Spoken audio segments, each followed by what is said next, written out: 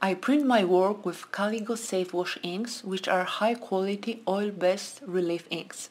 Thanks to special formula, they can be washed away with soap and water, making them really convenient to use.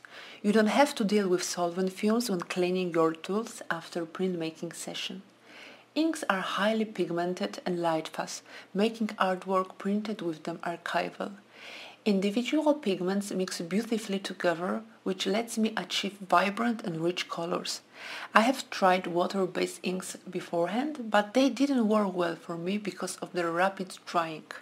When doing a multi-block print, it's essential for me to create a pleasing, harmonious color palette. I like to create color palettes in Photoshop for future reference. It lets me get a picture of how particular colors will work with my design if they suit its atmosphere and theme. Moreover, I can check if my chosen colors work well together. I create a digital palette with color samples in Photoshop. I often add extender to my inks, which makes them more transparent. I try to simulate this effect in Photoshop, adjusting layer opacity.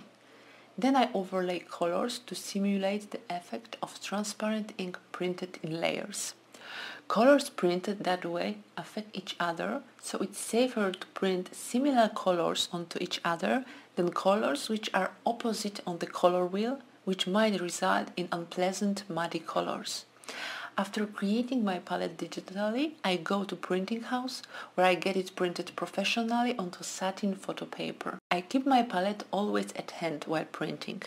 I start with the lightest color. I don't use white because it can make colors look chalky and less vibrant. For this particular print, I'm using magenta, cyan blue and black that together with primary yellow create CMYK color palette, which gives you the most vibrant and clear color mixtures and lets you arrive at any color you want. I mean, there might be colors you will have problems achieving with this palette, but it's the best primary color palette for printmaking in my opinion. After mixing my inks, I compare them with my samples.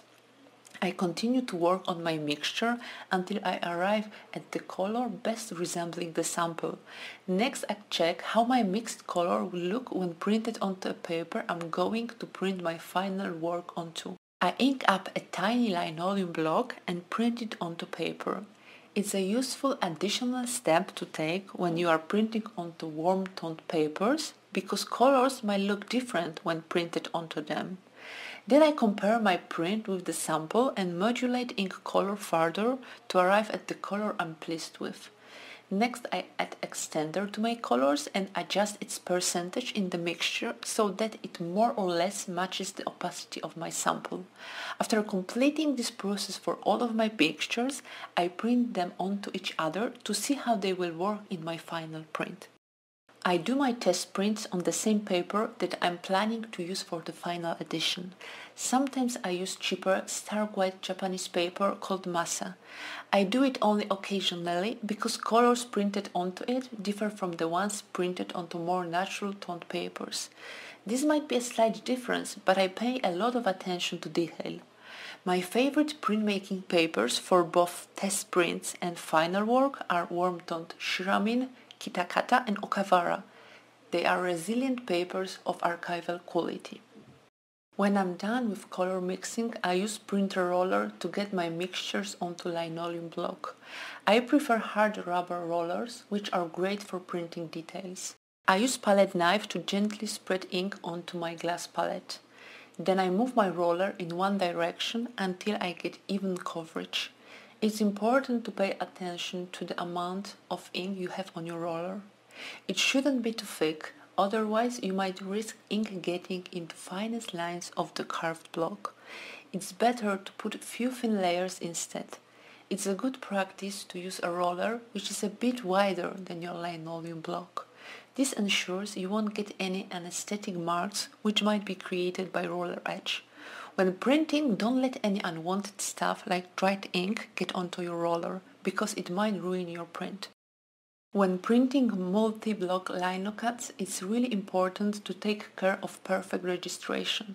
This will ensure you won't get any misalignment and your work will look more sharp and professional. Misaligning your plates might be a part of your more experimental artistic endeavors. It looks great when done on purpose and not because of pure registration. To get exact registration, I use turns, burton pins and tabs. I attach pins to wooden plate of my press with a washi tape. I use washi tape to attach pins to my printmaking paper too. I prefer this tape because it doesn't damage paper, tearing it down or leaving some glue traces. I print onto paper format which is always bigger than the linoleum block. I always ensure the paper I'm going to print my work onto is of a bigger size than the linoleum block.